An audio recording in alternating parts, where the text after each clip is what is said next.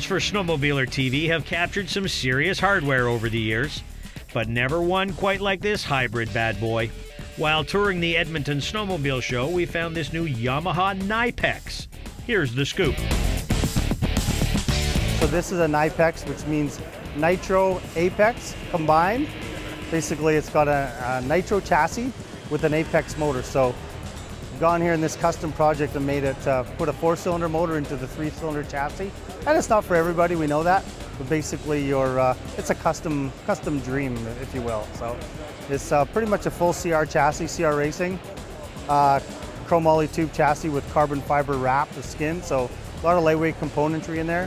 We got the MCX Turbo, MCX Nypex Turbo.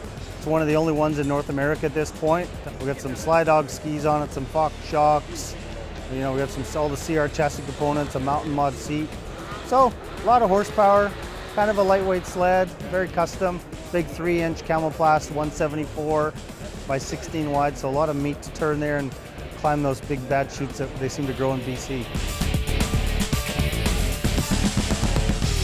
Basically, it's a standard Apex engine, stock componentry. It's got a head shim in it to lower the compression around the turbo.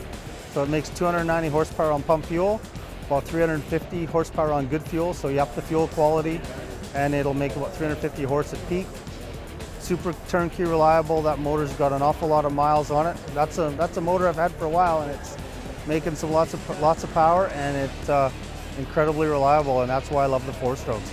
They make big power, super reliable, durable, and they make big ground speed on the hill. So when you're climbing a chute, you got that 4-stroke power and the torque of a 4-stroke compared to, say, something else. They have a lot of mid-speed, a lot of hill speed in the middle of the hill because they have the torque, and that's why a lot of these bad hill climbers, they're choosing the 4-stroke power just because of the torque.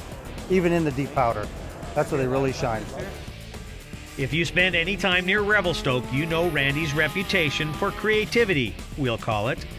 Combining a Nitro with an Apex is something only he could dream up. But don't go running off to your dealer looking to drop your pesos on a new Nypex, as this radical ride is just a one-off for Mr. Swenson.